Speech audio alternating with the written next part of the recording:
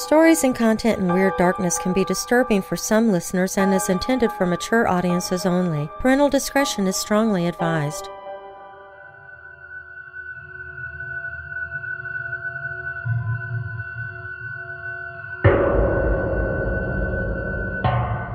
Night number 1. Thursday, October 3rd, 2019. Things got serious the day I installed surveillance cameras. That night, after I kissed my wife Deanna goodnight, I retired to my home office to edit a video for YouTube. Just after 1 a.m., a high-pitched shriek fills the house and jolts me out of my chair. I immediately run to Deanna toward the scream. As I dash down the hall, I'm hoping she's just having night terrors. Later, when I watched the surveillance video, I saw something different. I saw something pulling her leg. Intently I watch, waiting for it to happen again. I see the gentle rise and fall of Deanna's breaths as she sleeps soundly. She tosses and turns a bit, but nothing out of the ordinary. She snuggles into our waterbed with her right leg hooked around the comforter, exposing her foot. Suddenly, her leg kicks as if it were yanked. She's startled, but tries to fall back to sleep. Our surveillance cameras have audio, so I could hear her grumble, "Vince, don't pull my leg, I'm trying to sleep." I must admit, messing with her is something I regularly do, but not that night. Moments later, Deanna is forcibly pulled to the end of the bed. Jarred awake, she clings to the sheets, trying to fight it off. It lets go, freeing her to scurry back to the headboard. She gasps and balls her limbs around her body like a child. She scans the room, attempting to make sense of what just occurred. Gaining a presence of mind, she creeps toward the foot of the bed to investigate. Slowly, she approaches the edge, grasping a fistful of comforter for safety. She peers over but sees nothing. Relieved, Deanna rubs her face as she reassesses the room. She turns to my side of the bed and gulps. It must be there. Cautiously, she peeks over that edge, but again finds nothing and breathes a sigh of relief. As she lingers over my side, the bedroom door behind her creaks. She turns and sees the door closing. Quickly, she sits up to glare at it. The door moves again. In a panic, with revved-up breaths, she calls for me. A hushed gasp at first, until she builds up the nerve to scream, "Vince!" I fly out of my chair, blaze past the dogs and down the hall. Deanna shields her face in fear as I rush in, spouting out a million what? I kneel at her side and grab for her. She jumps. Voice cracking, she mutters, "Do you see it?" She drops the covers a bit to peek. "See what?" I ask. "There's someone behind the door." Fixated, she whispers, "Its shadow is right there." I look over my shoulder, but I see nothing. Then chillingly, Deanna cries, "She's looking right at us!" Her words caused my hair follicles to rise, even though I still don't see a thing. I stand up to approach the door. Deanna begs for me not to. I proceed, not knowing what she expects of me instead. Once at the door, a cold draft flows over my body and I realize the door movement must be from an open window breeze. I look back to Deanna. She exclaims, "Oh my God, she's right behind you!" Frozen, I slowly turn. Then, with a sudden whoosh, the door slams. Deanna screams.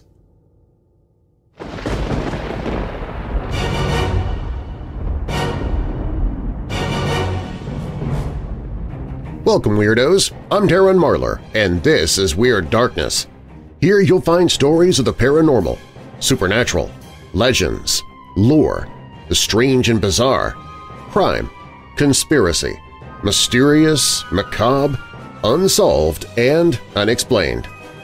Coming up in this episode, I'm sharing a story from Weirdo Family member Vincent Rocca, a story that was a bit too polished and too detailed for me to at first believe it was true. It was also a lengthy story, much like the original stories I've shared. I thought it was a fictional story. You might have too once you heard it, but Vincent sent it as a true story. Well, I felt the need to reach out to him to double-check, thinking he just made a mistake in submitting it. "Nope," he said. "While there may be skepticism, every word is true. It all happened. I'll be jazzed to hear your take on it." It's a story called "If You Don't Believe, You Have Nothing to Fear." The story also comes with visuals. When he originally posted the story on Reddit, Mr. Rocca included photos and video links of what he was talking about. So if you would like, you can follow along with the story and see the visuals within the transcript of this episode, which I will link to in the show notes. You can just scroll down the blog post to where the transcript begins. If you're new here, welcome to the show. While you're listening, be sure to check out WeirdDarkness.com for merchandise, my newsletter, to enter contests, to connect with me on social media. Plus, you can visit the Hope in the Darkness page if you're struggling with depression or dark thoughts. You can find all of that and more at WeirdDarkness.com. Now, bolt your doors, lock your windows, turn off your lights, and come with me into the Weird Darkness.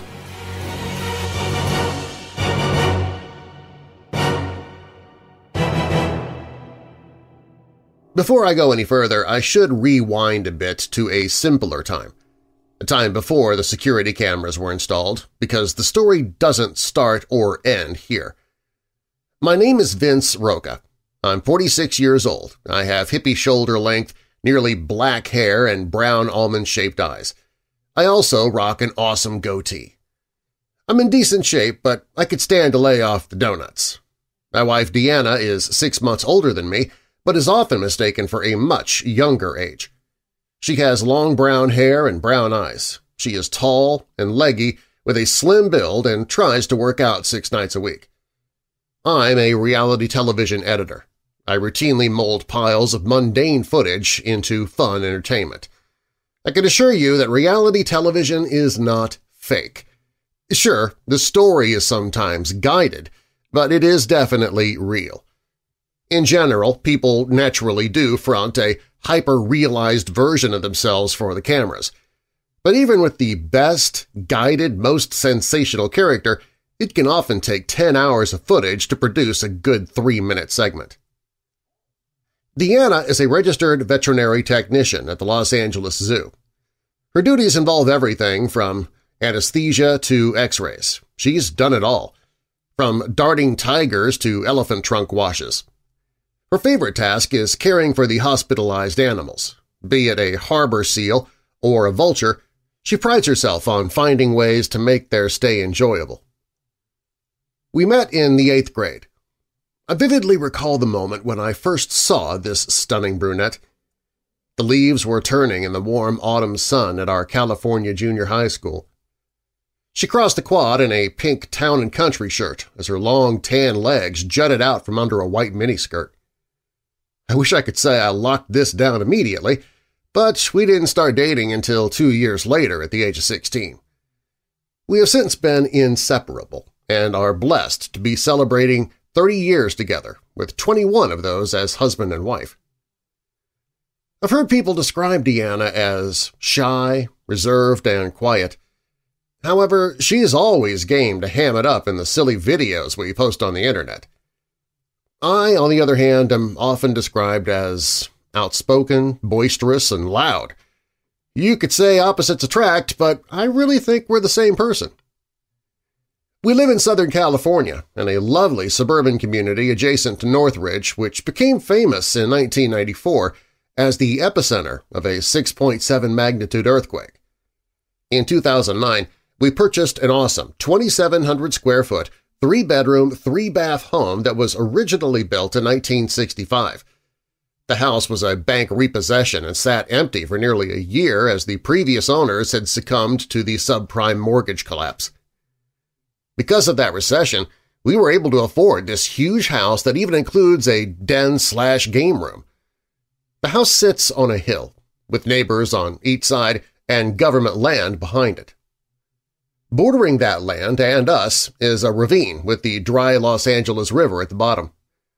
The large property includes a pool and a 6-car parking lot, all nestled behind a 16-foot tall gate. We are kidless, sans for the 2 fur babies, which probably lends to our low-stress, youthful spirit. At the very least, being without kids definitely gives us the freedom to travel the globe and enjoy our vacations.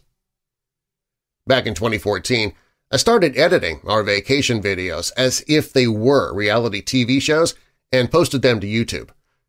This was before vlogs were commonplace, but looking back, that's exactly what these were – travel vlogs. For those not up on the term, a vlog is a video log, much like a blog is a written web log. As time went on, we traveled more and uploaded more, shooting everything became routine.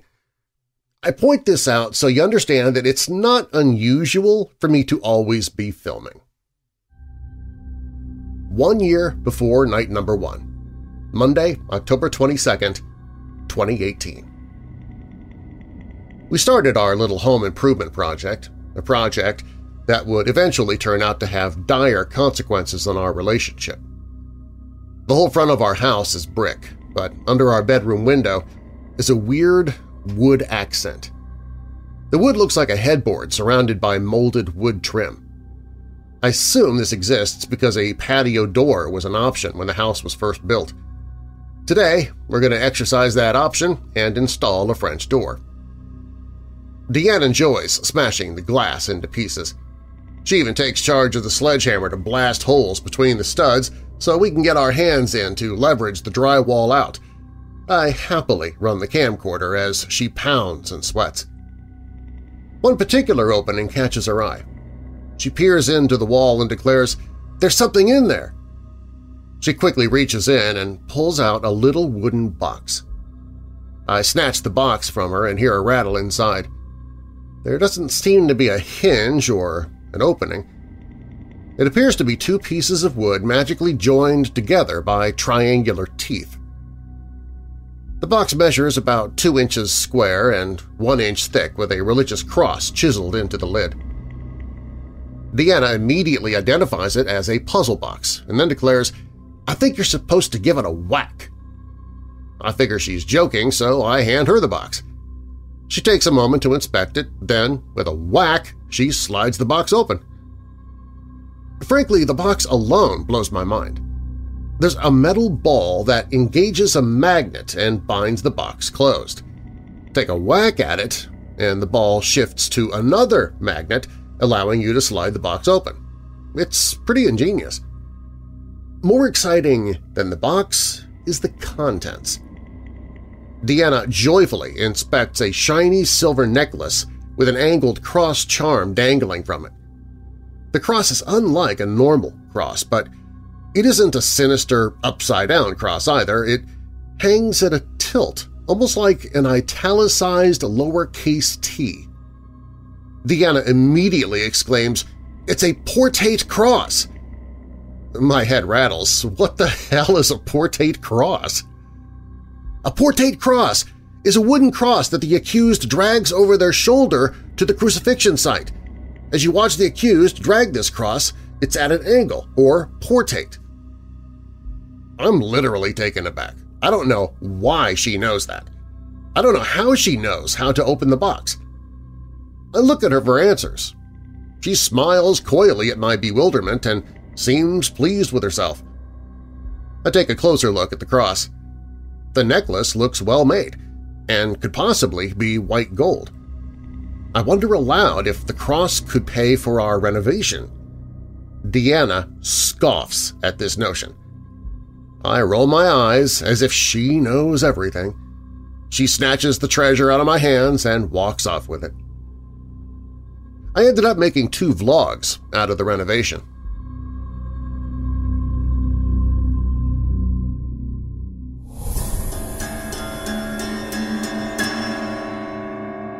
Our story, If You Don't Believe, You Have Nothing to Fear by Vince Rocca, will continue in just a moment.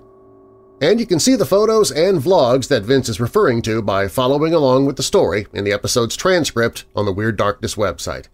There's a direct link to the blog post in the show notes so you can easily find it. I'll be back shortly with more Weird Darkness.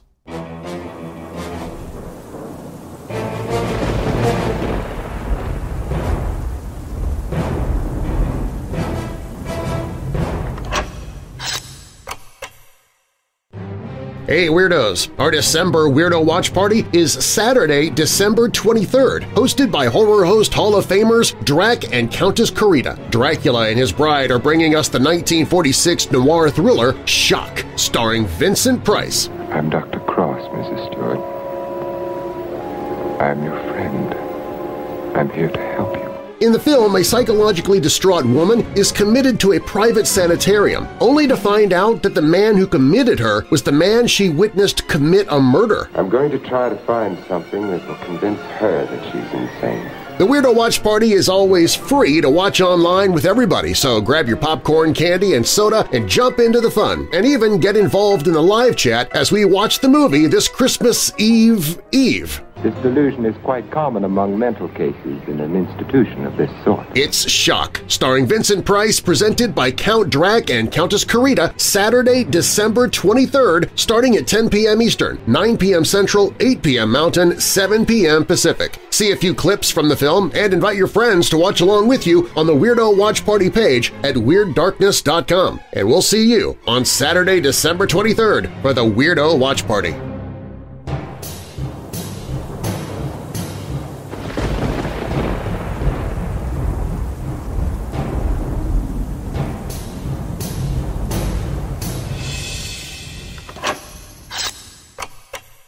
Three weeks before night number 1. Thursday, September 12th, 2019. 11 months have passed. The year was good, but nothing too remarkable happened. I spent most of my time editing back-to-back TV shows. We did manage to take a quick trip to Florida for a veterinary conference. I was able to eke out a single vlog from that trip on Gatorland. Over the next few months, I cranked out a few more daily vlogs and how-to videos, but I stalled around May and spent my summer hanging out with Deanna, floating around our pool. I came across that wooden box. It had fallen behind some shoes in the back of our closet. I took both the cross and the box to a pawn shop for appraisal. The shop clerk confirmed that Deanna is right, it ain't white gold. The guy identified the box as an impossible dovetail puzzle box. Apparently it's a pretty common puzzle, but Deanna had never been the puzzle type, so I still don't know how she knows its secret. Tonight, while eating dinner, Deanna recounts the events of her day. I look down at her chest and see the portate cross around her neck. I ask, "What's with that?" sparking a religious debate. Now might be a good time to mention that we're both atheists. Or at least, I thought we both were. I should also clarify, as there is often judgment when I say I'm an atheist, I don't worship the devil and I don't hate God. I just don't believe in either God or the devil for that matter. I also don't believe in ghosts, goblins, spirits, none of that stuff. I have nothing to fear. I sleep soundly at night. Have you ever noticed that the devil only attacks the God-fearing folk? I've never heard of an atheist being haunted. I don't have anything against those who subscribe to religion, but if you believe in one, you fear the other, and that fear is what gets you. If you don't believe, there's nothing to hurt you, so you're safe, and you've got nothing to fear. Anyway, I find it odd that Deanna, whom I've known my entire life, is wearing a trinket that epitomizes religion. Her defense is, I think it's nice, so I guess what harm could it do? As the night sets in, I leave Deanna home alone while I venture off to a filmmaking mixer. I go to a couple of these a month. Some are educational events about new technologies. Others are just drinks and chats. Tonight's event is the drinking kind. At tonight's mixer, I meet Christina. She's an attractive 24-year-old Hispanic girl who's a fan of my vlog and an aspiring assistant editor. Assistant editor types tend to be introverted, dorky-by-the-numbers nerds. Add booze, and they can be unique. Christina is just that, dorky and tipsy. We immediately hit it off. I mean, she is a fan of my vlog, and I tend to like people who like me, because obviously they have great taste. Back at home, Deanna isn't having as much fun. She wakes from a nap on the living room couch to the sounds of whispers coming from the kitchen. Frightened, she flips on her phone camera video light and proceeds to investigate. Slowly, she tiptoes across the dining room as the whispers increase in volume. She can see through the dark kitchen into the game room on the other side. The dim moonlight illuminates something in the doorway, and she can barely make it out. Then it becomes clear. On the other side of the kitchen, in our game room, stands the silhouette of a person swaying in the dark. Startled, Deanna flicks on the light, and it disappears. Unnerved, she turns on all the lights in the house and double-checks to ensure the security alarm is set. It is armed and shows no faults. Realizing she has succumbed to an overactive imagination, she makes an attempt to vlog in the kitchen while she prepares some comfort food. She removes a bowl from the cabinet and turns back toward the camera to pour in cereal. Behind her, the cabinet drifts open and a cup falls out, plummets to the ground, and shatters. Our cupboards have magnetic closures because 50-year-old cabinets have weak hinges that tend to drift open. In addition, Deanna often double stacks the coffee cups in an unstable manner. We both assumed this combo led to the broken cup. But now, when I look back at the footage, it clearly looks like the cabinet door is completely closed with the magnet engaged. The door then pops open on its own, and the cup doesn't fall out, but flies out, almost like it's thrown. Startled, Deanna laughs off the broken cup. She acknowledges for the vlog audience that it probably is from double-stacking the cups. She sweeps up the shards of ceramic and takes them out back to the trash. She even vlogs the whole adventure. As she approaches the trash bins, she freezes and turns toward the pool, straining to listen. She turns back, then to the pool again. Blood drains from her cheeks. Out of nowhere with a sudden burst, she runs back to the house. She trips and falls. Her phone camera goes black as it flies through the night air, then slides across the pavement before coming to a dead stop. The phone picks up her distant whimper as she repeats, "Oh, my toe! Oh, my toe!" She comes into view, hovering over the camera, and reaches down to pick it up. The phone is still recording and shows glimpses of her foot as she limps. Her right big toe is messed up pretty bad. I mentioned before that Deanna is an animal nurse. Her primary job is at the zoo, but sometimes she's needed in the field for freelance clients. Because of this, she has a toolbox of stuff at home, which consists of various drugs, medicines, and needles. I could never have done this, but Deanna possesses a courage that puts me to shame. She draws up a syringe of lidocaine and shoots it into her toe to numb it. She even vlogs the whole thing. She actually films a massive 3-inch needle as she stabs it into her foot. 3 inches! I asked why the needle was so big. She said she had a surplus of them and didn't want to waste a smaller needle in case she needed one for an animal inspection. Bless her heart, her toe is mangled. She's in pain and she still puts the critters before herself. The video shows Deanna inject herself in 3 places. She then taps her toe to confirm numbness. Once satisfied, she takes a pair of tweezers and gives the nail a gentle pull. It breaks away like the separation of Velcro.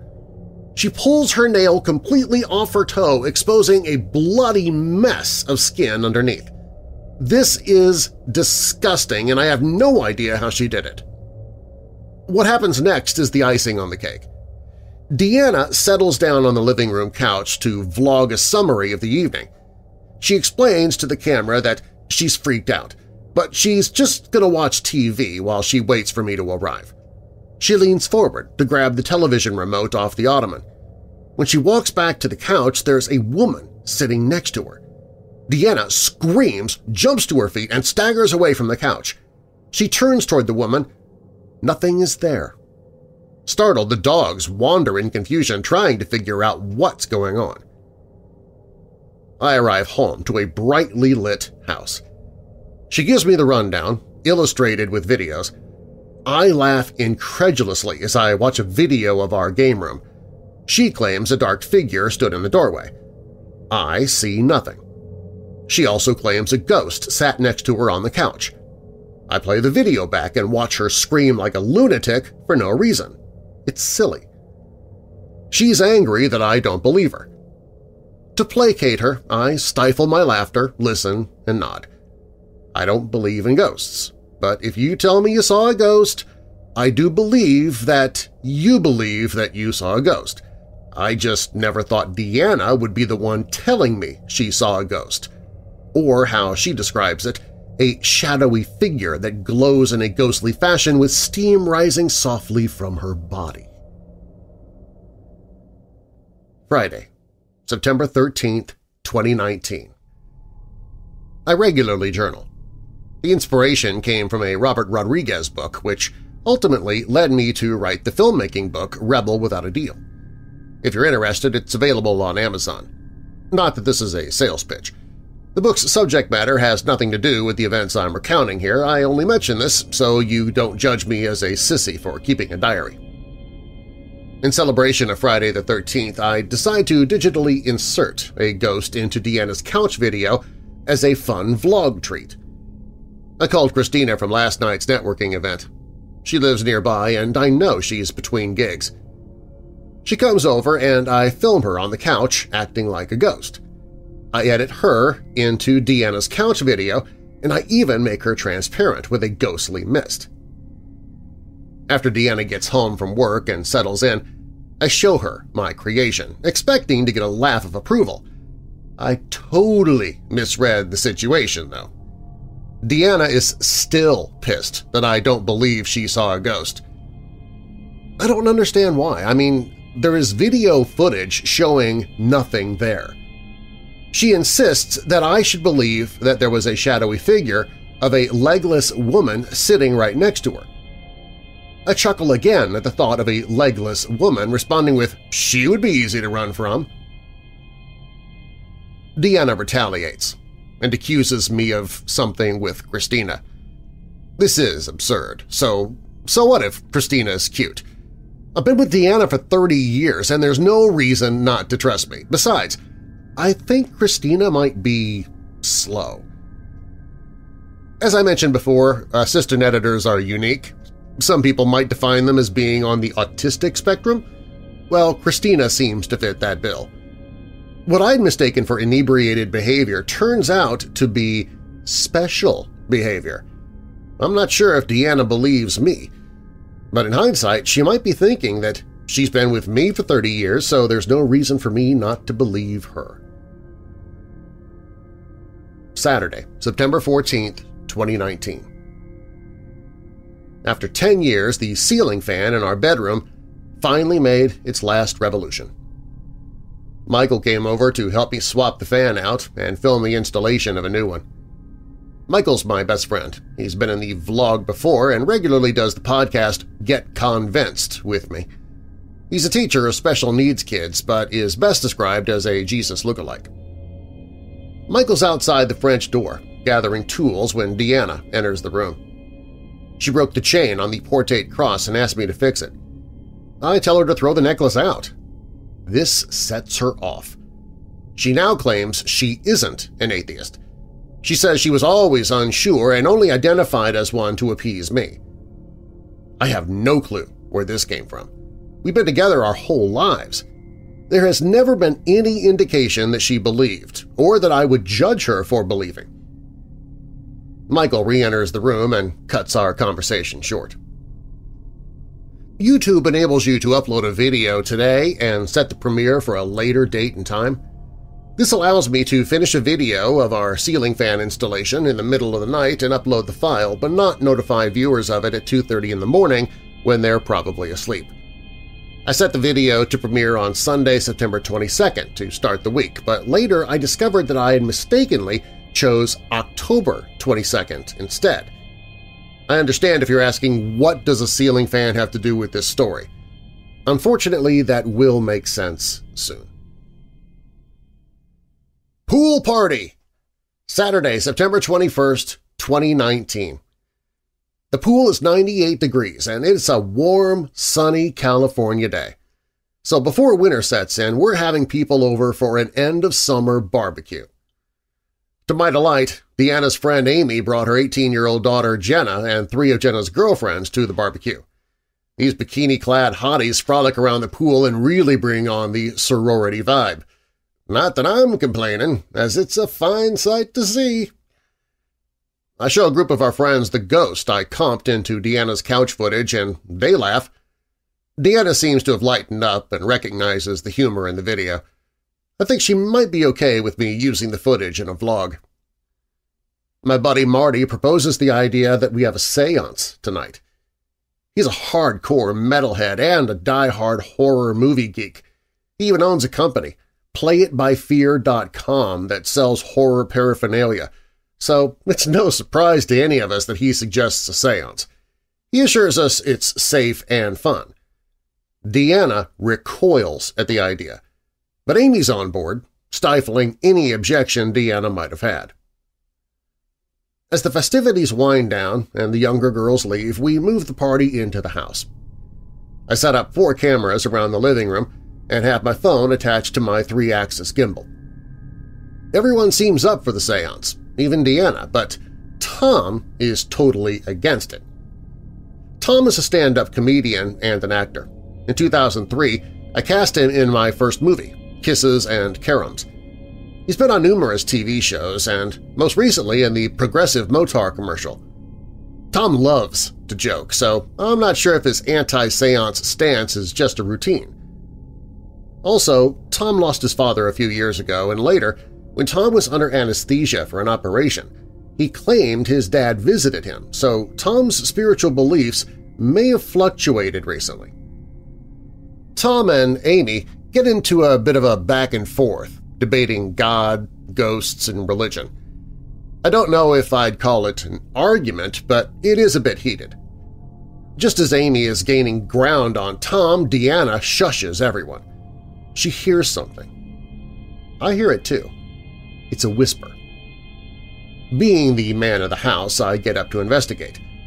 I creep down the hall toward the whisper. I could almost make the hushed noise out, "I like your…" That's what the words sound like. I realize that everyone else stayed seated in the living room and I have no one backing me up. I'm alone in the hall. My heart is hammering out of my chest. Still, I press on down the dark corridor.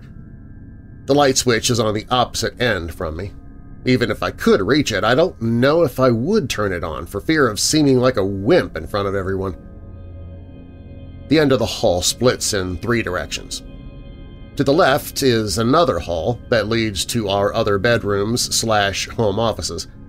Straight ahead is a guest bath, and to the right is a second doorway to the game room. I freeze a few feet shy of this junction. The light switch is still a good foot out of reach. I again hear the whisper coming from the left hall. I can make the words out now. It whispers, "I like your dogs." I white-knuckle my gimbal. Everyone in the living room is silent. Everything is silent as I listen intently. Then, with a sudden boo, Bill jumps out from the right side and scares the crap out of me. I ain't gonna lie, I was frightened and momentarily believed Deanna's story. In retrospect, I feel bad for teasing her because my mind quickly entered a heightened state and I was in a house filled by people. I can only imagine how she felt alone in the dark. Still, there turned out to be a logical explanation, and it was Bill. Bill is our neighbor.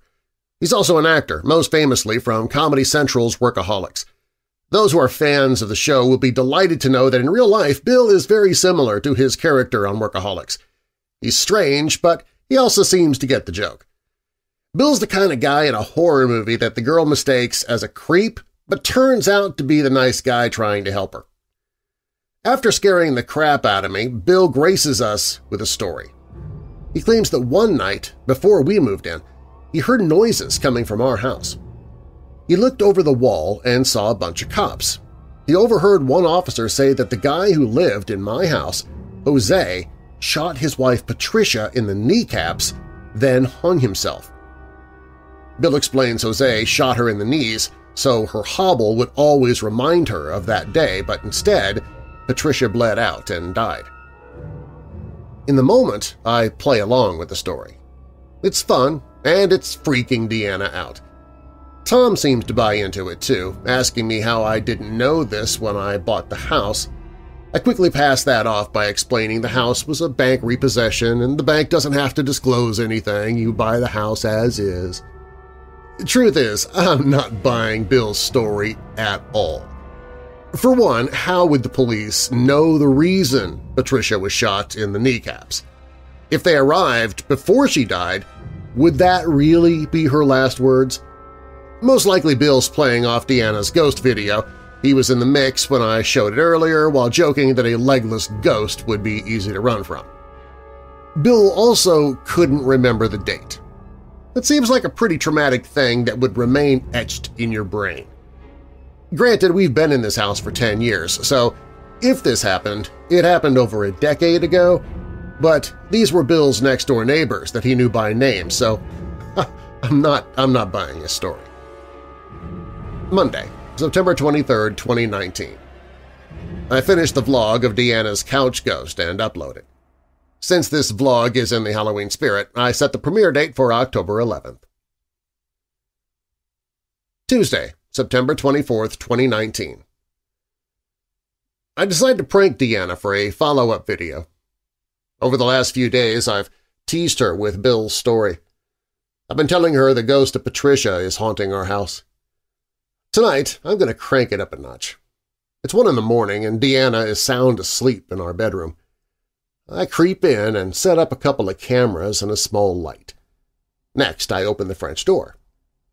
The fall temperature is about 60 degrees outside, which is a good 15 degrees cooler than the house, providing just enough of a chill to be eerie. I slide into bed, and Deanna rolls over toward me but doesn't open her eyes. I poke her head to wake her up. She groggily asks, "Why'd you open the door?" "I didn't open the door.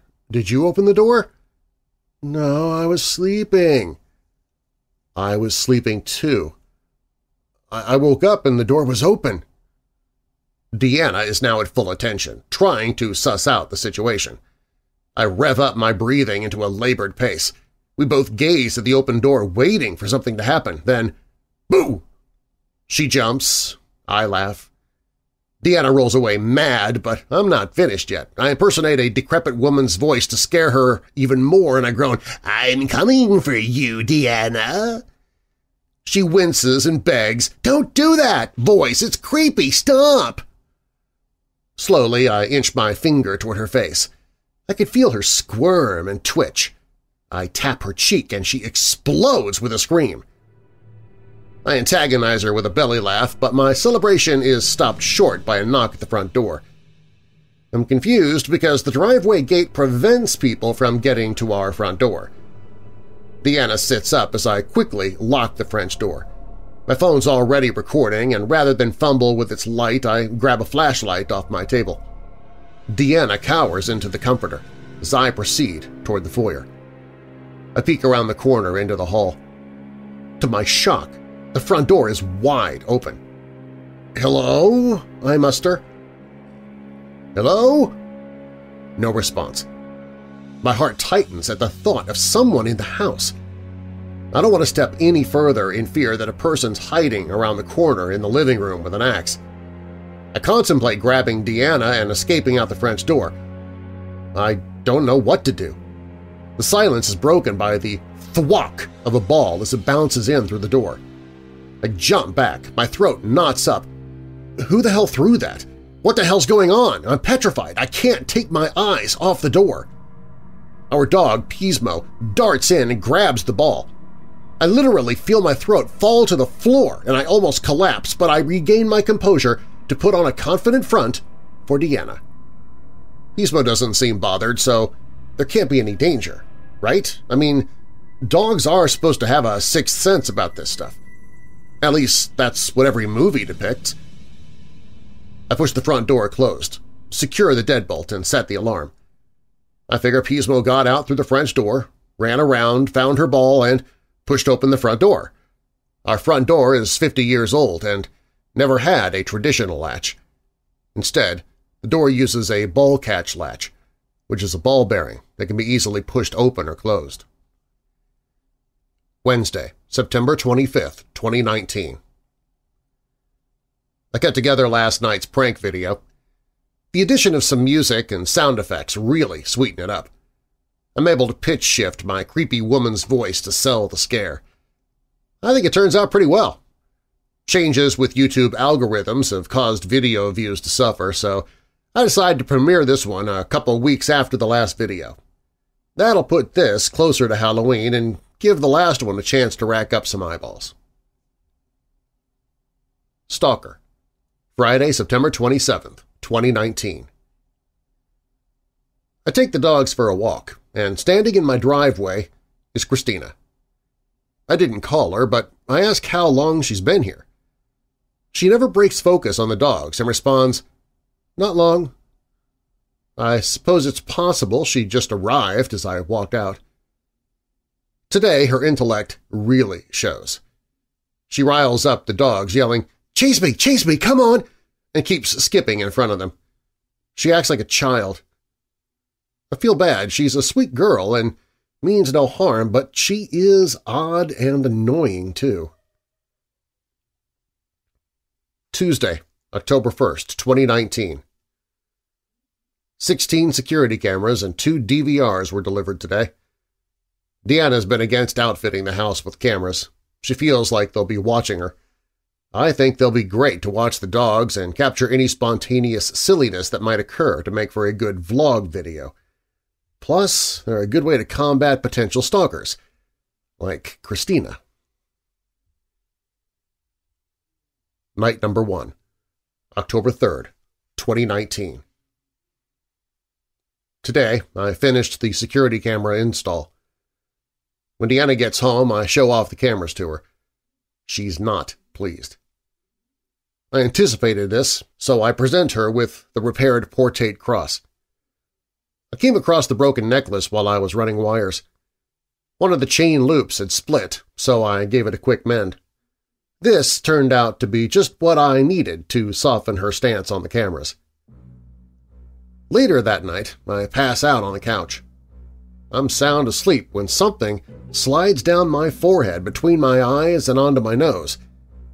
Feels like a feather caressing my skin, but then it settles on the bridge with pressure. It comes into focus. It's a long, dirty, brittle fingernail.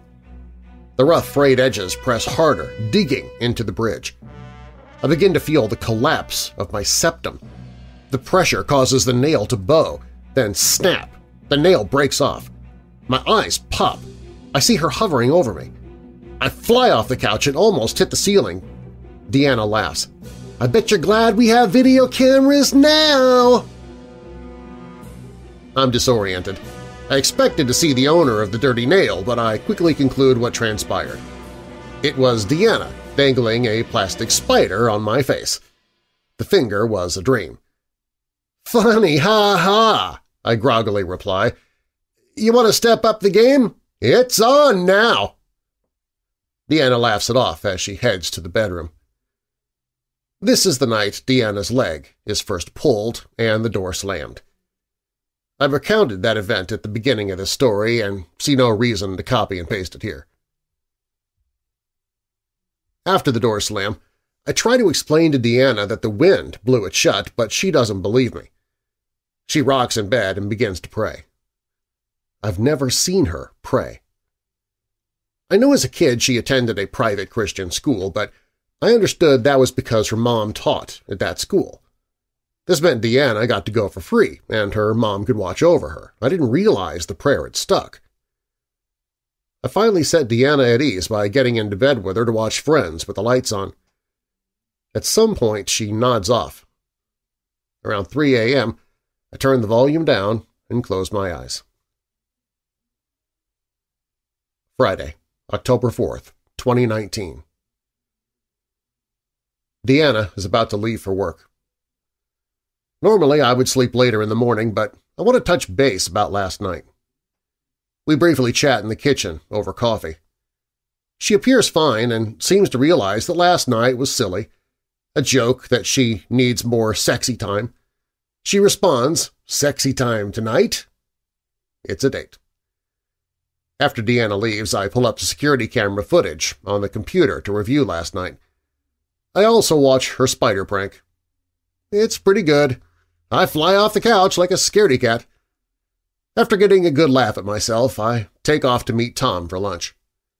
I chat with Tom about his beliefs and what Deanna might believe. I postulate, can an atheist and a zealot be married? Isn't it like a vegan and a meat-eater? They're too fundamentally different to be together. Tom insists vegans and meat-eaters can be together and I shouldn't compare them. He concludes with a revelation that I'm a knucklehead. I begin to wonder. Deanna's one of the smartest people I know. She even made the dean's list in college. Maybe I'm wrong? Maybe there is a God? I don't verbalize these notions to Tom because I think he'll eat them up. Deanna gets home from work early for date night. We split a pizza and a bottle of Pinot Grigio. She really pounds the wine like water. After dinner, she leads me into our bedroom. I'm able to gauge that she isn't really that drunk. She's just drunk enough to do a bit of a cabaret dance, but not so drunk that she falls over. After her dance, she charges me and tackles me onto our waterbed. I got my hands all over her as we kiss and make out. Suddenly, she loses interest in me and looks to the door like something is there. I try to get her to refocus on me. She's receptive, but a moment later she loses interest again. I explain it's just the dogs and regain her attention. A moment later, I hear something too. We both stop and gaze at the door. I can make out a whisper, or possibly a grumble, noises that can't come from the dogs. I'm about to push Deanna's half-naked body off me to investigate when… crash! The ceiling fan tumbles down on us. Debris falls everywhere as we both scurry out of the way. I'm aghast. I know I securely mounted this thing to the ceiling. How could it fall? Deanna shushes me. "There's something in this room, I could feel it," she insists. Suddenly she grabs her pillows and declares she is not sleeping in here and storms down the hall. She spends the night in the spare bedroom, which is also her office. I throw the fan off the waterbed and momentarily consider getting the ladder to inspect the ceiling, but decide I'm too drunk for that. Instead, I fall back into bed and spend the night alone. I decide to assemble Deanna's leg pull footage into some previously unused vlog footage. Some days I start to vlog and don't finish. Some days only one interesting thing happens, but it's only a small bit that doesn't end up anywhere. I'm now going back to assemble those stray bits into what I think will be an awesome Halloween vlog that can end with Deanna's leg pull. I'll be back with more of If You Don't Believe, You Have Nothing to Fear by Vince Rocca in a couple of minutes. And if you want to see the photos or vlogs that Vince refers to in the story, you can find them in the transcript of the episode, which I've linked to in the show notes. Weird Darkness returns in just a moment.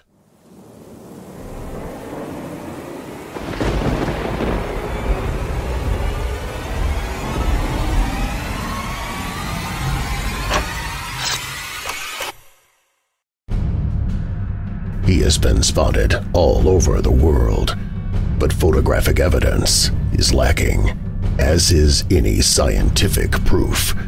But he still exists and is still seen. And now you can search for Bigfoot every month in the Find Bigfoot calendar by Timothy Wayne Williams.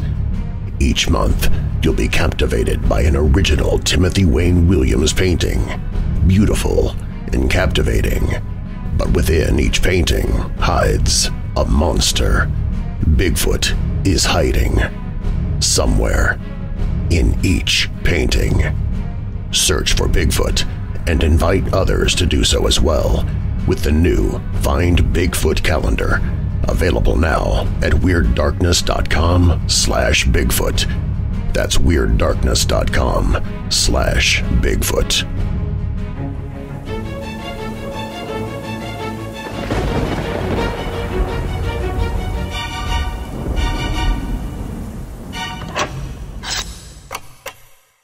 It's here!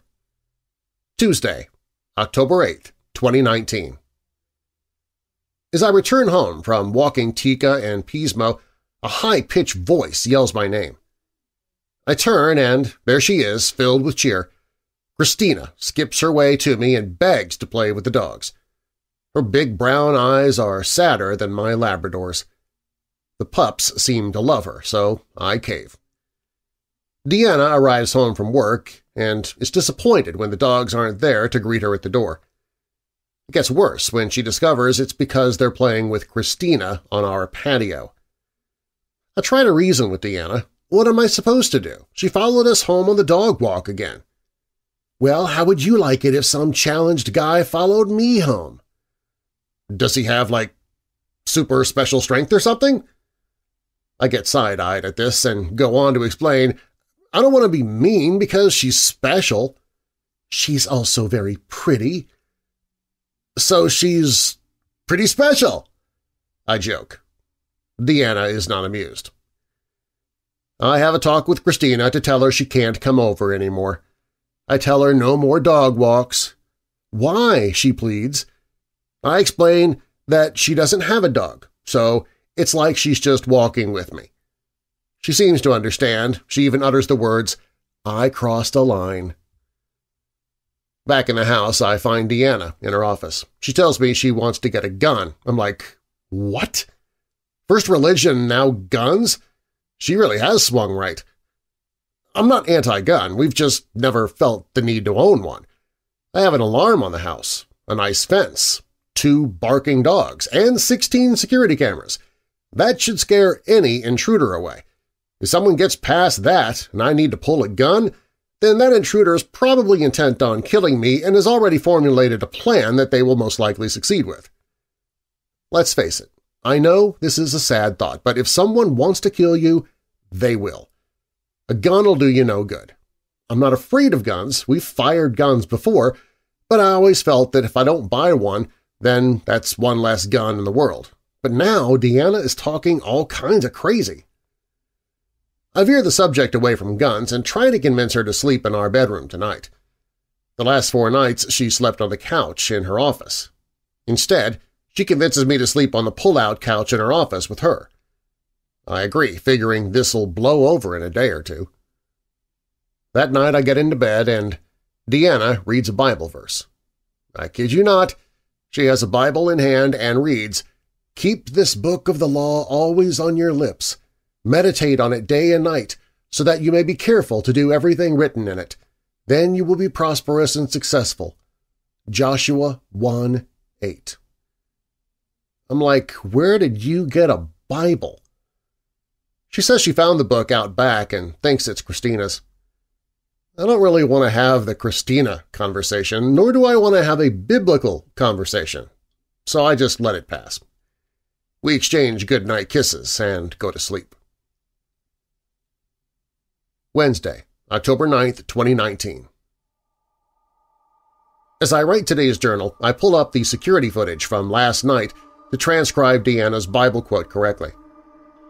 I open files, hunting for the right one. I notice the doors closed in some videos and open in others. I narrow it down to the last clip with an open door. As the clip plays, the door slowly closes for no apparent reason. Next, to my horror, the sheets around Deanna's feet flutter. Then with a quick whoosh, they blow off her. Deanna kicks. She sits up, gets out of bed, kneels, and prays over me. I click through a bunch of clips and find that she prayed over an hour before finally getting back into bed. When Deanna gets home from work, I show her the clip of her praying. She's frightened by it and starts to sob. She begs to know if she's ever done that before. I tell her I don't know and that there's a ton of footage to sift through. I decide, maybe mistakenly, to not show her the door close and the sheet flutter. I worry it'll only scare her more. That night she pops sleeping pills before bed. Her rationale is that they'll put her into a deep sleep. This way she won't be able to get up and pray. After struggling to fall asleep myself, I finally nod off, only to be woken by a door slam. I spring up and turn to close the door. I'm sure it was open when we went to bed. Deanna is still sound asleep and doesn't move. I climb out the foot of the bed and slowly creep my way to the door. I kneel down to peek through the threshold crack to see if someone's on the other side. I can't make anything out. I stand up and reach for the knob. The door opens on its own. I stop to consider that maybe the latch didn't catch from the slam. Sometimes doors do that, right? I peek out through the open crack, half expecting to see someone standing there. There isn't. I tiptoe out and turn on the hall light. I peer into my office and flip on that light. It's clear. A noise emits from the hall. I follow it, but it subsides. Again I hear something, this time from the game room. I flick on that light and scan the room. Nothing. I canvass the house room by room. Everything is clear. I find the dogs asleep in our bedroom. They seem safe and happy in there. Why doesn't Deanna? I double-check the alarm and make sure the front door is locked. The house is secure. I head back to Deanna's office. She's still sound asleep. I examine the door.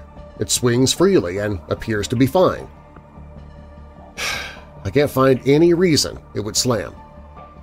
I leave the hall light on and climb back into bed. Thursday, October 10th, 2019.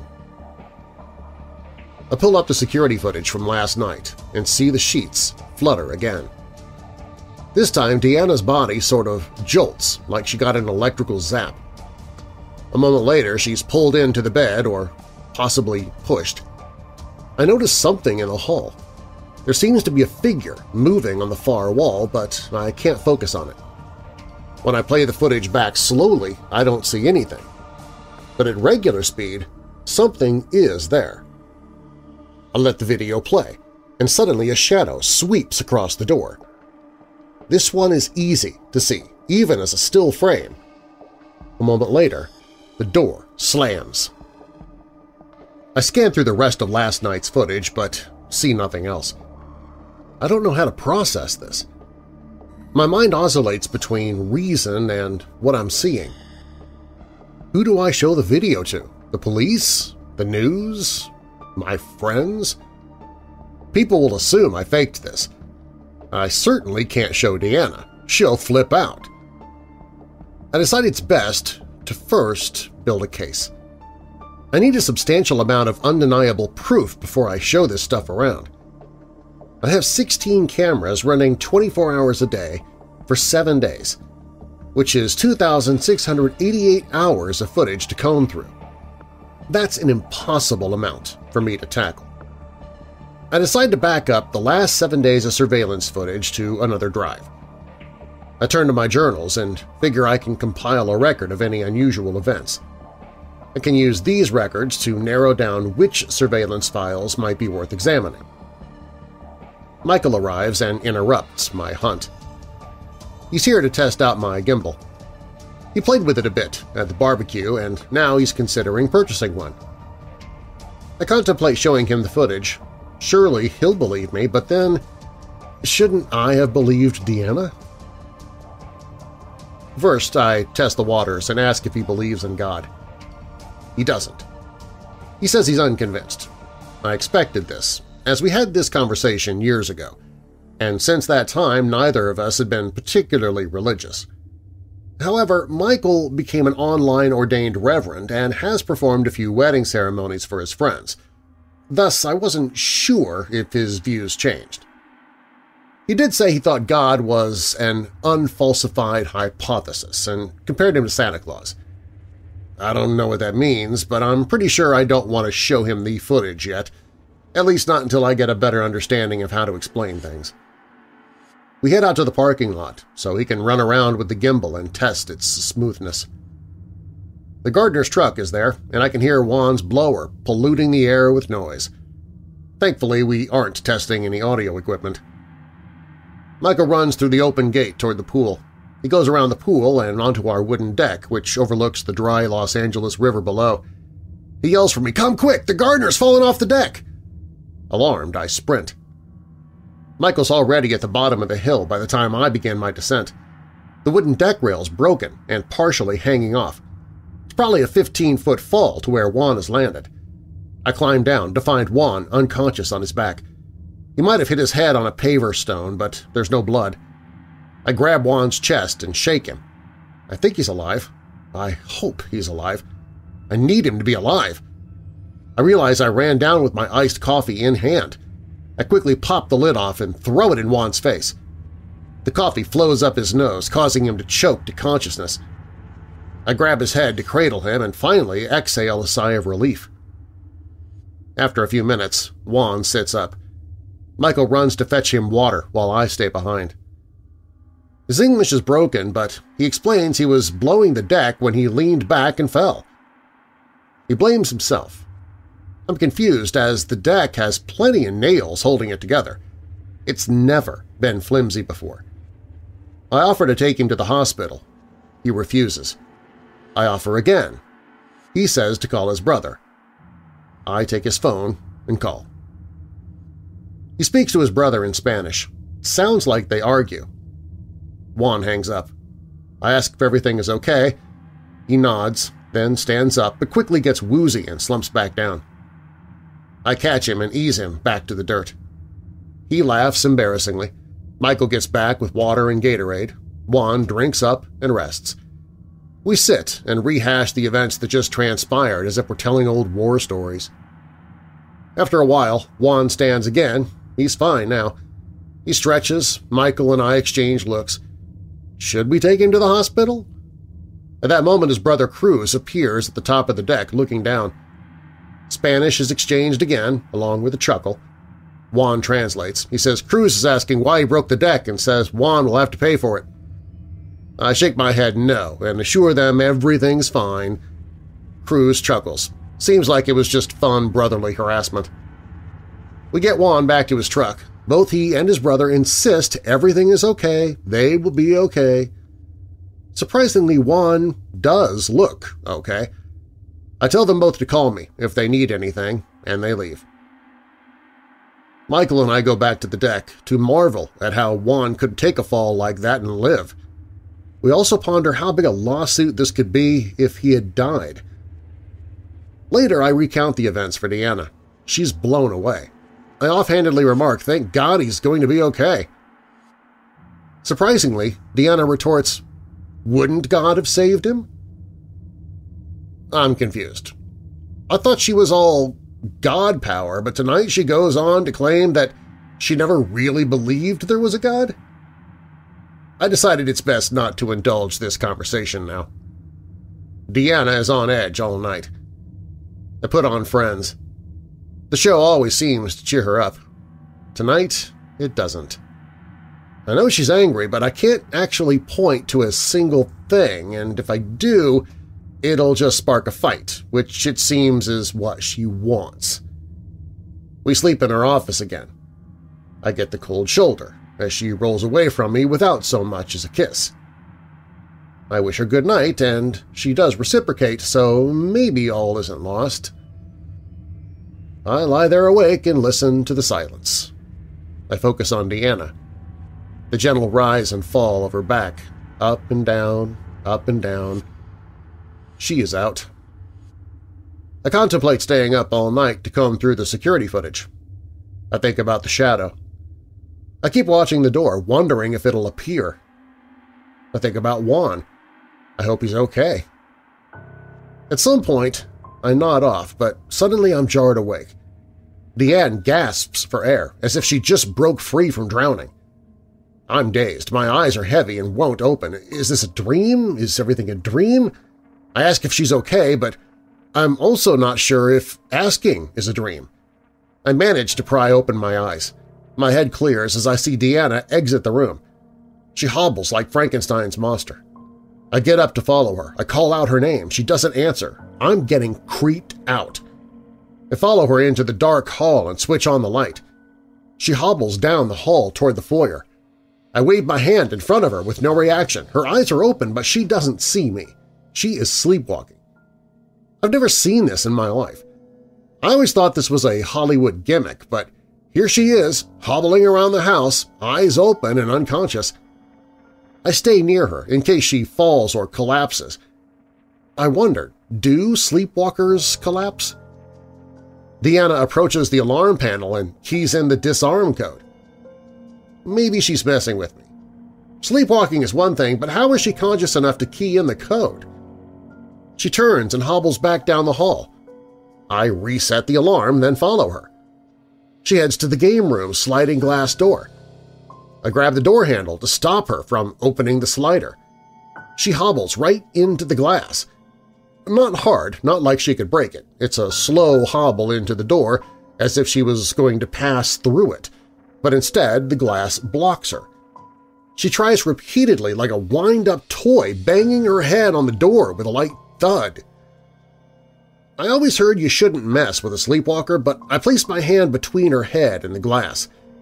I reach for her shoulder and nudge her. She's receptive to my guidance. I lead her back to her office. I get her to sit on the bed and lean her over to lie down. I gather the covers when suddenly she wakes. She screams. I scream and jump back. At that moment, the alarm sounds. I look at Deanna. She's confused. I'm confused. The alarm is blaring. I head out of the room to the alarm panel. I key in the disarm code. The display shows Game Room Slider as the fault. I rush back to the game room and the slider is open a good 3 feet. I get angry. I don't know why. I'm mad the door is open since it shouldn't be. I close the slider and make sure it's locked. I turn on all the lights in the house and reset the alarm. I canvass the house, room by room, and I look at each closet. The dogs hibernate in our bedroom. They don't seem to want to leave that room. I find nothing. Deanna falls back to sleep. I stay up and watch Friends all night. When the sun rises, I finally pass out. The day after, Friday, October 11th, 2019. I wake up around noon. Deanna is home. I guess she skipped work. I head into my office to watch last night's footage. I speed past Deanna sleepwalking and go to the game room slider. I'm aghast. The door just floats open on its own. I can't explain it. Deanna watches over my shoulder. She's still angry, I think. She seems stiff, almost robotic. She's more concerned with her sleepwalking than the slider and wants me to go back to that footage. I continue to examine the slider, though. I just can't figure this out. I hear a noise coming from the game room. Deanna hears it too. We proceed to investigate. I peer into the game room. The noise comes from outside the slider. It's Christina, playing with the dogs on the patio. Now Deanna is definitely pissed. Suddenly, I'm pissed too. Deanna storms out onto the patio, grabs up Tika, and leads Pismo into the house. There's a third dog on the patio, a little chihuahua that I've never seen before.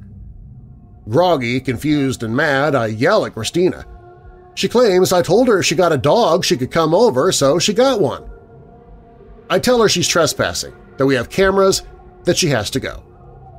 She scoops up the little dog and storms off, crying. I feel really bad, but what alternative do I have? I go back inside and catch Deanna in her office with a gun. She sees me coming and quickly sits on it in an attempt to conceal the weapon. I go for it and we struggle. She puts up a fight, but I'm determined. I yank the gun out from under her. Where the hell did you get a gun? I demand. I bought it. You brought a gun into our house? We need protection from crazy fans and doors opening up in the middle of the night. I don't know, maybe it was her. Maybe she opened the door. I released the clip.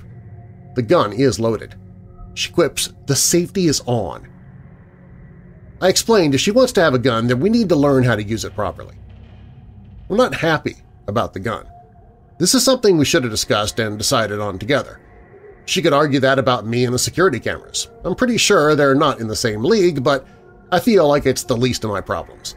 The gun is already here, now I need to mitigate it, and that starts with lessons. Saturday, October 12, 2019. Today we meet our friend Wes at the shooting range. He's very proficient with guns and gives us the basic safety course. We shoot off a bunch of rounds. Deanna seems elated to be firing the gun. This isn't the first time we've fired guns. Last time was when she was first hired at the zoo. We rented a gun at a range and shot targets. This was to prepare her for the dreadful day a dangerous animal might escape. Today, she's like a kid with a shiny new toy. Maybe the last time we shot was under bleaker circumstances, but why would this be a happier one? I don't question her. I'm just happy to see her happy. Sunday, October 13th, 2019. It's a beautiful day. The pool is 88 degrees. The weather is about 78, which is nice, but it makes you want to stay under the water, allowing it to swallow you like a cozy blanket. We frolic in the pool, toss the ball for the dogs, and grill up some food. We even dine, Italian aperitivo style, with salami and wine as we watch the sun set. Monday, October 14th, 2019. I wake from my wine coma around 3 a.m. Deanna is not in bed with me. I call out for her, but she doesn't answer. I get up and cautiously make my way through the house. Again, noise emits from the game room. I follow the noise and find the slider open. Coming from outside is what sounds like a chisel hitting a rock. I run back into Deanna's office to grab my phone. I flip on the camera light and follow the chisel sounds. As I approach the pool, I hear the noise coming from the deck. Crap! The deck is still broken. What if Deanna fell off? I rush to the rail. I peer over the broken deck and find Deanna at the bottom of the hill. She has a shovel in her hand and has dug several holes. I call out to her. She doesn't react. I hurry down the hill and ask her what she's doing. Gravely, her eyes pierce right through me. She laughs a deep, hushed heh heh heh. I feel my spine collapse. I flip off the camera and gingerly approach her. She appears to be sleepwalking again. I reach for the shovel, and she lets it go without resistance. I set it down, then take her by the shoulders and guide her back to bed. She eases in and lies down with no problems. Thankfully, she doesn't wake and scream at me. Tuesday, October 15th, 2019. Deanna has no recollection of digging last night. She denies it and claims I'm messing with her. I show her the footage, and she insists it's not real. I assure her the video is not fake. She begins clicking around and opening the backed-up surveillance footage on the computer. I decide that between Juan's fall and Deanna's digging that I should move a couple of the wireless security cameras down to the bottom of the hill. While tackling the job, I pass by my office a few times to grab tools, and occasionally I pop in to check the camera feed. I wonder when Deanna will come across the sheet flutter or the shadow footage. She remains focused on the computer, poking through clips. She stops me to ask a question. I'm expecting to have a conversation about the unexplained footage, but instead she asks me about the file name. I explained to her that I had turned off the ugly on-screen security date and the file stamp that superimposes into a camera's footage. I wanted a cleaner, timeless video file to use in the vlogs. On-screen stamps aren't necessary anyway because the system names the recorded files with a timestamp, for example, CH15-1014-010800_011059 space CH15 is Channel 15 or Camera 15. 1014 is October the 14th. 010800_011059 is the recorded time frame from 1:08 a.m. to 1:10 and 59 seconds. The DVR breaks files into 3-minute chunks. Deanna has the footage from the ceiling fan fall and her praying open on the computer. She points out that both of these clips happened on different days, but in the same number, 010800_011059 time slot. I tease her about it being creepy and that we should have an exorcism at 1:08 a.m. I even invoke a Jim Carrey impression from Ace Ventura that we should exorcise the demons. Deanna is against it, but I lose myself in what was supposed to be a lighthearted joke. I sort of feel like I want to challenge faith. The shadow, the sheets, doors, cups, and Deanna's moods. Is there a reason for it? Is it real? I want proof or no proof. I'm in this weird borderline. I wonder if I give in to Deanna's belief and commit that maybe we can finally put this stuff to rest. I convinced Deanna to stand at the foot of our waterbed at 1:08 a.m. She nervously holds the portate cross charm from around her neck. I grab Christina's Bible and prepare to chant. Deanna begs me not to do this. She suggests we hire a priest. I retort, "A virgin! This is not a job for a virgin! Look, I've seen The Exorcist like 100 times. I have a Bible. I totally got this." I call for the ghost to move something, to do something, anything. Nothing happens, except Deanna gets woozy. I attribute it to her being dramatic. I demand the ghost move the door. Deanna claims something is there. I seize that moment and begin the chant from The Exorcist. "I cast you out, ghostly spirit, in the name of our Lord Jesus Christ. It is He who commands you. Be gone from this house, in the name of the Father, in the name of the Son, in the name of the Holy Spirit. It is the power of Christ that compels you." I continue to chant, "It is the power of Christ that compels you." Suddenly, Deanna's arms fall to her sides, her palms open, fingers outstretched. She exhales a loud, guttural, "Get out of my house!" She collapses to the ground. I'm stunned. I drop the Bible and rush to her. I'm frantic. She's unresponsive. I shake her, but she doesn't move. I scramble to get my phone from the tripod to call for help. With a sudden, loud, prolonged gasp for air, Deanna wakes with a deep inhale. Relieved, I grab for her. Oh, God. Oh, thank God.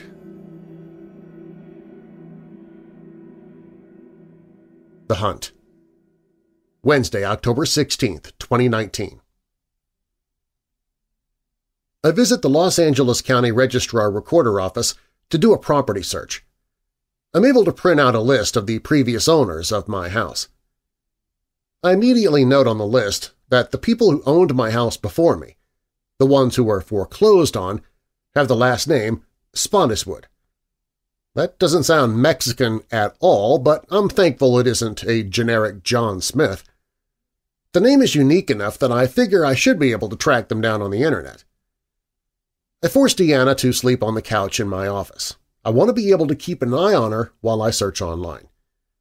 She doesn't want to sleep on our waterbed, and I don't want her to sleep in her office anymore. That leaves my office. The dogs even come in to sleep with us. I thought they preferred the master bedroom because that's where they've always slept, but now I wonder if they were just avoiding Deanna's office. I search the internet until 2:30 in the morning. The even sound of Deanna's breathing fills the air. I haven't heard any other noises, so I decide it's time to crash. I tuck Deanna in on the couch and toss a pillow on the floor in front of her. This way I can block her if she gets up to dig. About a half an hour later, I wake to the blaring house alarm. Deanna is not on the couch. I call for her and get no answer. The dogs are still with me. I get up and scramble for a camera monopod to defend myself against an intruder. My phone rings. I already know it's going to be the alarm company. I give them the verbal passcode and they tell me the alarm triggered because the wrong disarm code was entered. They're concerned that someone might be in the house. I make my way to the alarm panel and explain that I had changed the disarm code recently and my wife didn't know the new code. I key in the correct code and tell them all is fine and not to send the police. I hang up and go searching for Deanna. Naturally, I check the game room slider first, and there she is standing in front of the closed door. She's sleepwalking again. I guide her back to my office couch. Sunday, October 20, 2019. Jackpot. I finally tracked down a work address and phone number for Mr. Steve Spottiswoode. I'm going to pay him a visit tomorrow. Over the last several days, I've really been editing my journals to assemble a clear record of the events. I've been able to cross-reference emails with photo dates and times on my phone to reconstruct a clearer picture of what's transpired. I've also been backing up the security camera drives and gathering the footage on the timeline. Deanna's right. Things seem to happen at 8 after 1 in the morning. I still have a bunch of footage to sift through, but what I've seen so far makes me think I might be able to assemble all of this into a comprehensive documentary. Monday, October 21st, 2019. I'm out front of Steve Spottiswoode's office. I set my phone to record and stick it in my shirt pocket, allowing the camera lens to peek out. I want to make sure I record all of this so I don't miss a word. His assistant leads me into his office. It's a pretty big one compared to the other offices around him. He sits behind a desk cluttered with papers and mail. He's an average white guy in his 60s and kind of looks like actor Ted Danson, but with a soft, possibly southern voice. Behind him are bookshelves with dusty youth baseball trophies and an obsolete encyclopedia book set. His jacket haphazardly hangs on a sconce. He types and rudely ignores me, not even acknowledging my presence until he strikes his last period key. He turns and asks what he can do for me. I explain who I am and inquire about the house. I sense apprehension on his part, but a moment later it seems that he realizes it's been over 10 years and it no longer matters, so why not be forthcoming? He reminds me how bad the economy was back in 2007. He owned the house and no one could afford the rent. Along came a guy, Joshua Juarez, who had cash. So what if he was illegal? His sister lived nearby and ran a catering business. She was willing to employ him, and they all seemed like nice people. He tells me he spoke to the sister after the incident and began his conversations with the police and what he knew of Mr. Juarez. He put together that Juarez's eldest daughter had killed her little brother back in Mexico. Mr. Juarez fled with his wife and 2 daughters to the United States and got work as a cook with his sister. Mr. Spottiswoode assures me that he knew none of this when he rented the house to Joshua Juarez. He goes on to explain that Joshua shot his wife, then hung himself off the deck. He said the eldest daughter disappeared and the youngest went to live with her aunt. I ask if the mother was shot in the kneecaps. He looks at me strangely, like he's wondering why would I ask such an odd question. He finally replies, "No, no one ever mentioned that." Tuesday, October 22nd, 2019. I've scoured the internet trying to find something on Joshua Juarez. Spottiswoode told me I wouldn't be able to dig anything up. He said it never made the news. They were so busy reporting on falling stocks and golden parachutes that no one cared about an immigrant murder-suicide. I remember back then he's right about the news. You couldn't get away from the collapse. Still, I search, and I'm surprised at how common a name Joshua Juarez is here in the United States.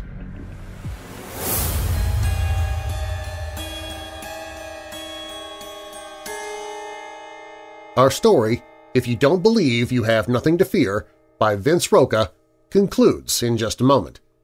And again, you can see the photos and vlogs that Vince is referring to by following along with the story in the episode transcript on the Weird Darkness website. There's a direct link to the blog post in the show notes so you can easily find it. I'll be back shortly with more Weird Darkness.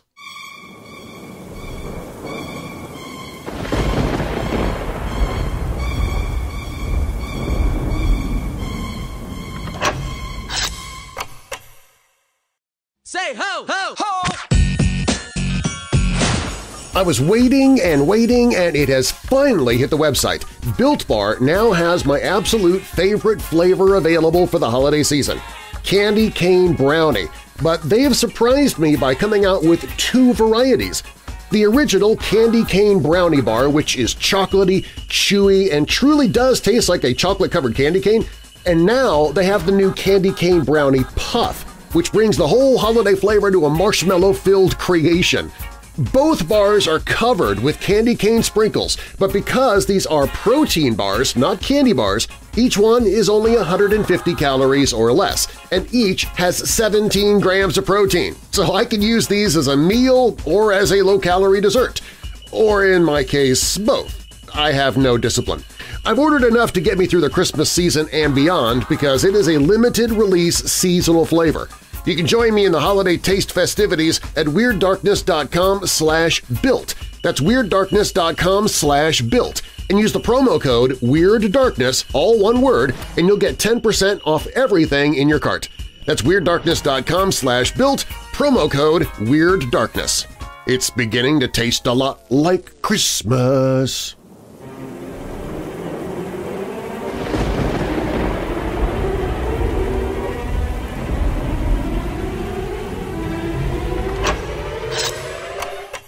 The worst day of my life.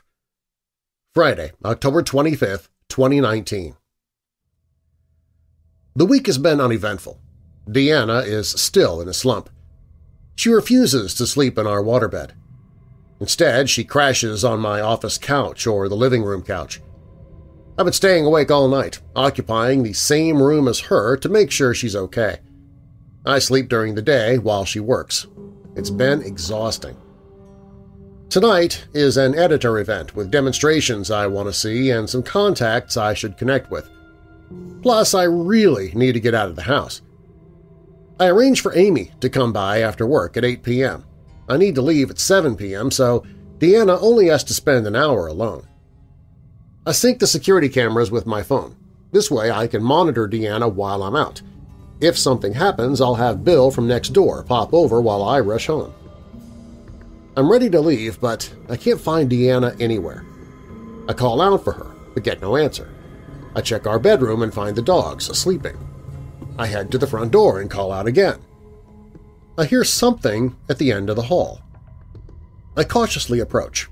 I think back to following Bill's whisper and wonder if my mind is playing tricks on me. I stop at the end of the hall. "Hon? Deanna? Are you trying to scare me?" I ask as I look left toward Deanna's office. I flick the light on and peer into the game room. I hear the noise again. It must be Deanna in her office. I wander into her room, peeking into my office as I pass. Again, I call for her. Dead silence. I mean dead, like no air conditioner, no refrigerator hum, just silence. I give up. She must be messing with me. I walk back to the foyer, calling out, "All right, well, wherever you are, I shouldn't be too late. I love you!"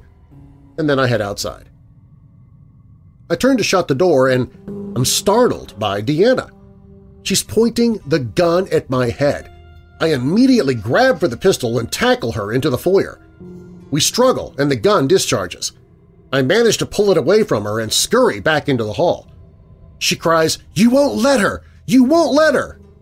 "You want me to shoot you?" I yell angrily. No, I don't know. You won't let her, and she needs me." "Who? What? Damn it, what the hell is wrong with you?" Deanna falls silent, stiffens, then rises to her feet in a very creepy, ethereal way. Her arms and fingers outstretched like before, but this time she expels a long, guttural yell. I stare in complete shock. I'm terrified at what's happening. The yell is deep, like an animal cry, so deep and bassy I can feel its vibrations in my chest. Suddenly, without warning, she collapses, like all her muscles gave way into a pile of bones. She lays there, lifeless. I stare at her from a few feet away, afraid. I wait for her to gasp for air, but she doesn't move. She lies still. My heart sinks, then shatters into pure anger as I see she's wearing that damn cross. The moment drags on. She's not showing any signs of breathing. The shards of my heart begin to weep. I put the gun down and reach for her. I nudge her again. She breathes but is completely unresponsive. I grab my phone to call emergency. I remember not wanting to deal with their questions. I shout, "My wife is unconscious! Send an ambulance!" I toss the phone down and yell, "I'm running for water!" In the kitchen, I realize I'm holding the gun. Where did it come from? Did I pick it back up? I stash the gun in the pen drawer, then grab the dog's water bowl and race back to Deanna. I splash her in the face, but she doesn't respond. I yell my address into the phone as I grab for the clicker to open the front gate. I cry. It's that loud, moaning, painful cry that wounded animals make. All at once, time seems to be stagnant and rapid. I remember holding her, wondering, when will help ever arrive? But looking back, time skipped a heartbeat to place me at her hospital bedside. I stay at her side for 3 days. She hasn't woken up at all. Our parents spend a lot of time here as well. They bring me clothes and comfort food. Her parents move our dogs to their house, so I don't have to worry about them. Deanna will kill me if the pups are neglected. Deanna's in a big room. There are 2 beds, but no one occupies the second. Sometimes I nap on that one. Most nurses don't seem to mind, but whenever one seems irked, I tell them how we're high school sweethearts and haven't been apart for 30 years. That softens them up.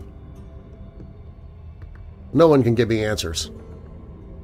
The doctors attribute this as a reaction to her sleeping pills. They can't find anything else in her toxicology and have nothing else to offer. They check her brain activity and all is functioning. They just want to wait and monitor. The word coma is both used and avoided. There's talk of a feeding tube, but that has ramifications of its own. I panic, but I'm reassured that she doesn't yet display all the signs of a coma. They tell me just to wait. Tuesday, October 29th, 2019. This morning they moved a roommate in with us. I no longer have a bed to sleep on. Yesterday the nurses began harping on me to go home. I stayed, but all day they kept telling me to go get rest and that they'd take care of Deanna. Today a nurse hinted, "You can go home and shower." Do I need a shower? Everyone needs a shower. Is this because of her roommate? Well, it is a shared room and we need to be considerate of everyone. I eye her name tag, Jamie. She has childish flower stickers around her name. I decide I don't like Jamie. As visiting hours near an end, Jamie comes to me with backup, a bigger male nurse. She firmly tells me to go home and get rest. I kiss Deanna goodnight and leave. My fear is they kicked me out because Deanna isn't ever going to get better. The thought of that, even as I write this, chokes me up. I get home and park the car. On my way into the house, I hear something come from the pool. A growl? It's a deep sound, deeper than a coyote. I turn on my camera light and follow the noise. I approach the pool area. The pool light glows from under the solar cover. Everything appears peaceful. The noise is gone. Just before I turn back, there's another noise. This one sounds like a shovel scrape coming from the dry river. I make my way to the hilltop and look down. The area is empty except for Deanne's half-dug holes and the broken shovel. I'd broken our shovel to prevent Deanna from digging. Maybe I'm delusional, maybe I have an ethereal connection, but for some reason I climb down to the bottom and I sit on a dirt mound above a hole. This seems like the right place to be. I survey Deanna's handiwork and consider all that has happened. I feel weak, limp, and exhausted. My chest swells as pressure builds in my head. Then I burst into tears. Digging Deeper, Wednesday, October 30, 2019. Deanna's parents are at the hospital. They insist I stay home and rest. They'll call if there's any change. I'm reluctant, but I agree. Selfishly, I just want to be alone, but that makes me feel bad. I drive over to pick up the dogs, and on my way, Tom calls. He asks all the usual questions. At some point, I express concern over having the gun. He says he'll swing by to get it out of my house. When he arrives, I hand over the pistol. Tom scans the dining room, then declares there's something in this house. He preaches that I should call Heather his spiritual friend. A medium? I exclaim. More of a small. You're judgmental.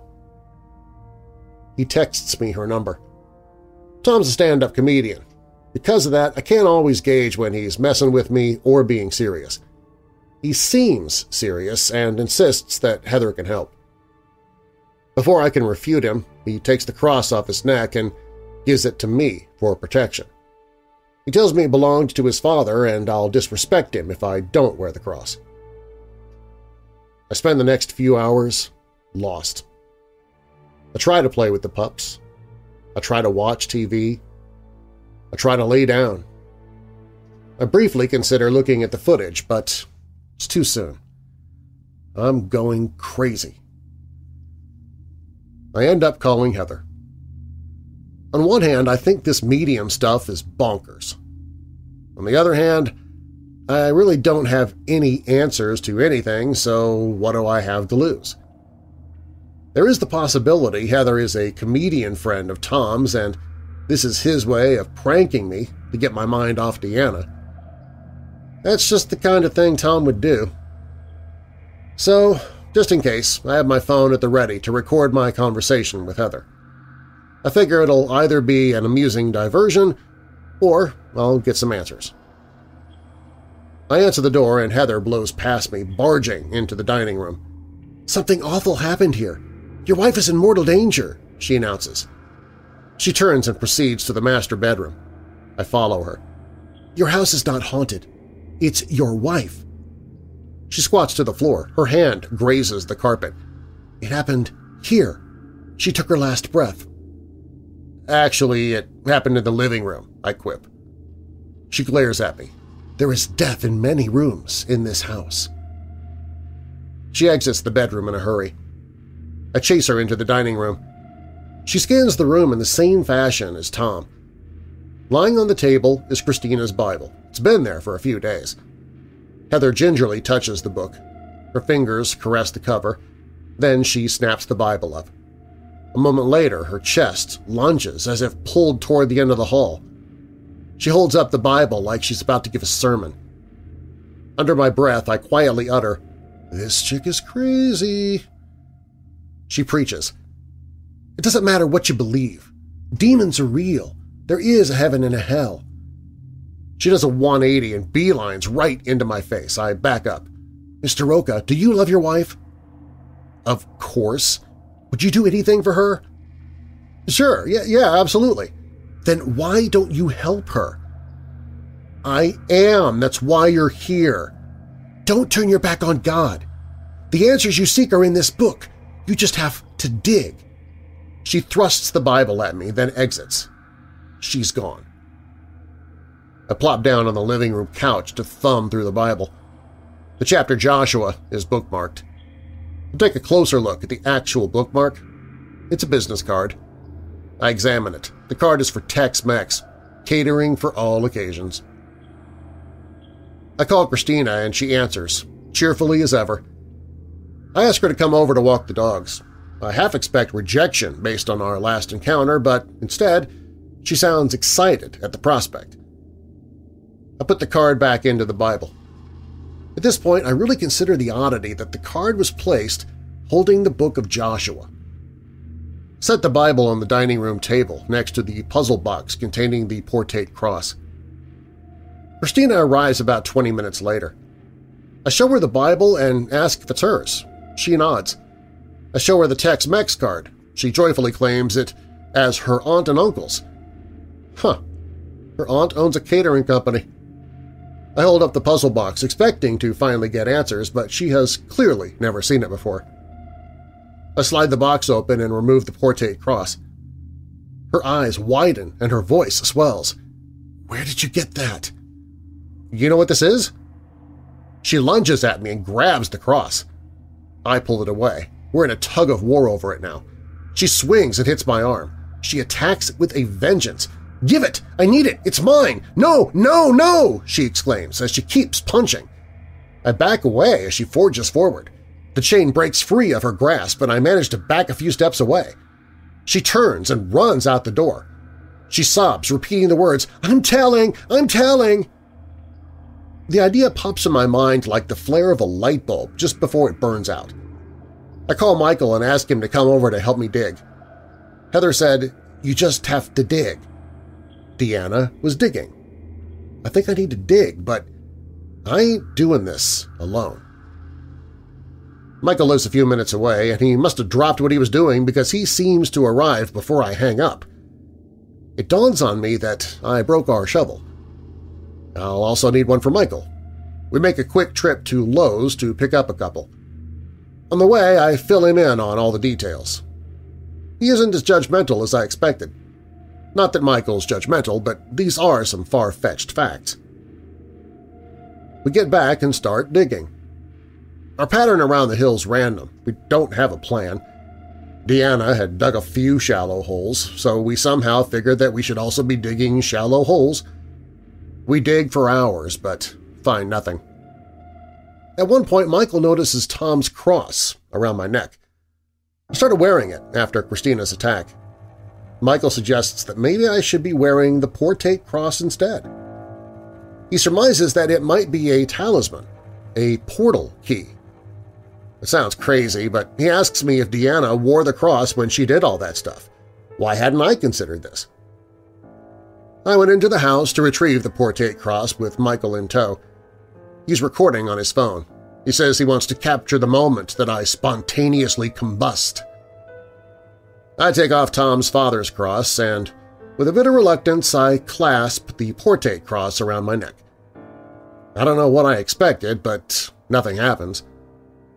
Michael says it's very anticlimactic. Back out on the hill, we survey the holes in an attempt to come up with a strategy. At first, I'm thinking that we need to dig deeper. Then, eureka, it hits me. Where did the gardener land? Michael points. We start attacking that spot. This hole is easy to dig. The dirt here might not be as compacted as elsewhere, or maybe this is where we're supposed to dig. It's still a challenge. It's late, we're tired, and even soft dirt digging is hard work. After about 2 feet, my shovel strikes something with a thunk. It isn't a rock, it sounds metallic. I poke the shovel at it a few more times. It's definitely metal. Michael whips out his phone camera and flips on the video light. I try to get a better look. Our hole goes down 2 feet. At the bottom, there seems to be a cavern that juts off to the side of the hole, almost like a downward L shape into a tunnel at the bottom. The video light occasionally catches a golden glint inside the cavern. It's too deep to reach in. I'd have to lay flat on the dirt for that. Instead, I step into the hole and bend over to reach past my foot into the tunnel. I feel a pointy object. I struggle to get my fingers around it. It feels like a pointed dome. It reminds me of one of those old German helmets with the spike on top. I strain to get my grip around the spike and pull, but there isn't much to grip onto. I don't want to dig more, I just want it out. I try again, struggling to reach in further. I feel the spike budge a bit. I strain more to get a better grip. I think the dome part is lodged into a rock. I sweep away some dirt and try again. The spike wiggles some more. I push and pull till it finally breaks completely free and I'm able to get it out of the hole. It's an 18-inch tall brass vase with a lid. It takes a moment for me to realize it's not a vase. It's an urn. I suggest we call the cops. Michael retorts and tell them what? Hey, we're two guys digging in the yard at 2 a.m. and we found a vase? Run that through your head. How's that gonna sound?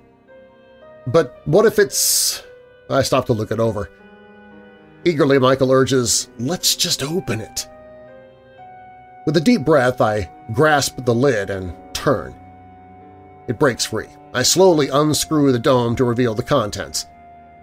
Inside are ash and bone fragments. Michael shouts, "Why'd you do that?" Frightened, I fall back, almost losing the urn. We both laugh off the tension. I screw the lid back on when my phone vibrates. A call at this time of night can't be good. I set the urn down and pull the phone from my pocket. Quickly, I answer, "Hello?" "Vince?" the female voice asks. I mistake her for Deanna. I want it to be Deanna. "Hun?" is my hurried response. The woman chuckles. "No, but Mrs. Rocca is awake." Now I realize it's Nurse Jamie's voice. I ascend the hill in a flash, I jump in my car and immediately head to the hospital, leaving Michael alone with the urn. Final thoughts. Saturday, January 25th, 2020. I've spent the last 3 months hanging out with Deanna. Every moment I can get, I spend with her. She was totally back to her old self within a few days. She went back to work the following week. She wanted to return that Friday, but we all insisted she rest for the week. 4 days of sleep can take a toll on the body. While she's at work, I've been combing through all the footage in an attempt to assemble it into a cohesive movie. I've been trying to compose music and add effects to emphasize certain aspects of the footage. It's coming along well, but it's taken a long time, especially considering I completely drop everything when Deanna is at home. This past week, I took a break from the footage to focus on this written account. This seemed easier to finish before we leave for a week in Florida to fulfill Deanna's dream of swimming with manatees. Some quick updates. The Portate Cross is trapped in the puzzle box, which is locked in a safe and is never worn. I gave the urn to the police. 2 officers came out to investigate the hole, but they laughed when I told them about the Portate Cross. They said they'd take the urn and see if forensics could get DNA from the ashes, but apparently that's very difficult. We haven't seen Christina since October. I told the police about her. I also recounted the story of the people who lived here and gave the cops the business card. I explained that I think Christina might be their daughter. A few weeks before Christmas, I spoke to one of the cops. They haven't gotten anything from the urn. They did get some prints from the inside of it, but haven't been able to match those. He said I could have the urn back, or I could leave it with them. I said I'd get back to him on that. He did pull up the murder-suicide from 2007. He confirmed the woman was shot in the kneecaps. He also spoke with Mrs. Hernandez. She and her husband own the Tex-Mex catering company. She confirmed that Joshua Juarez was her brother. She said that he had one daughter, Marisol, but she thinks they sent her back to Mexico before the murder-suicide. She denied ever having a nephew and claimed Christina was her daughter, but that she was currently visiting family in Mexico. I think Mrs. Hernandez is telling a half-truth. I believe Marisol killed her little brother in Mexico, then the family fled to the U.S. The mother was distraught, so she killed, burned, and buried Marisol in our backyard. Joshua was angry over the killing of his daughter, so he shot the mother and hung himself near the grave out back. Christina was probably at her aunt's house at the time, and Mrs. Hernandez protected the little girl from it all. I have no explanation for the Portate Cross. I was able to finally compile the footage into a movie.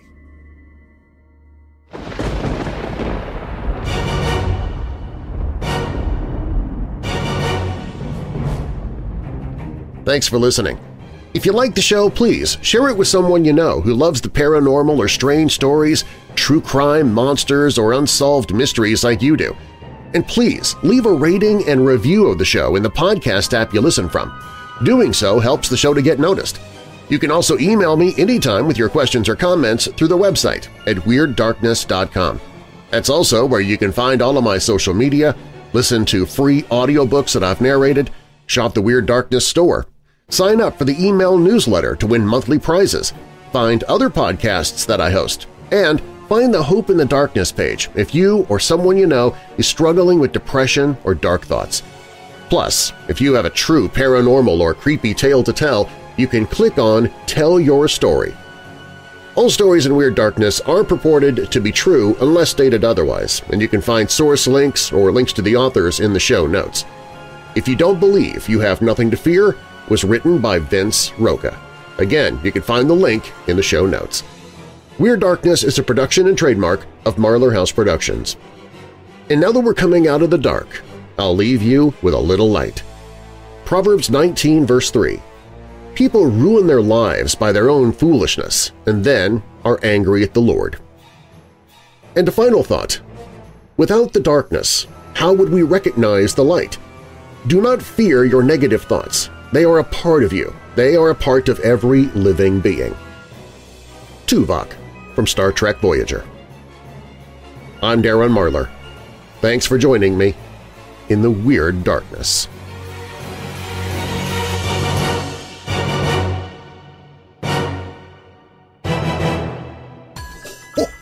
Well, hello there, it's Santa, and my big night is getting closer by the day. You know, I love milk and cookies when I visit your home each year. Well, the milk can get warm while waiting for me to arrive, and a warm toddy is not the best thing to drink if you plan on staying alert and flying around the world. So this year, I'm asking that you instead leave me a plate of cookies and a nice hot thermos or mug of Weird Dark Roast coffee. It actually tastes like Christmas. It has a hint of cocoa and caramel, and I've been drinking a lot of it recently to wake me up early in the morning to work on toys and take care of the reindeer. So, this year, leave Santa a mug or thermos of Weird Dark Roast coffee. Tell your parents they can find it right now at WeirdDarkness.com/coffee. That's WeirdDarkness.com/coffee. Hey Weirdos! Be sure to click the like button and subscribe to this channel and click the notification bell so you don't miss future videos. I post videos 7 days a week.